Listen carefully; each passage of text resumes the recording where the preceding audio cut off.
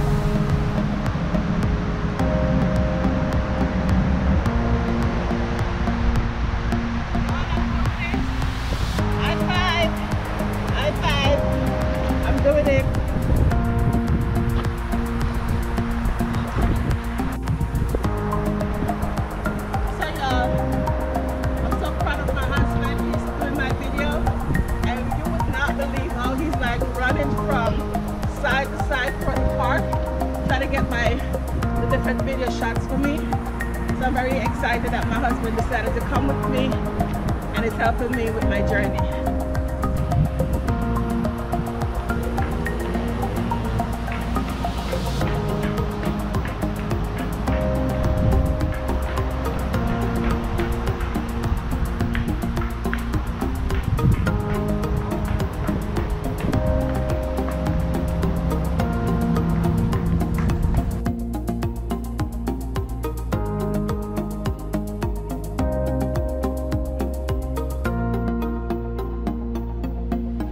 So guys, you would not believe what I just saw. I just saw a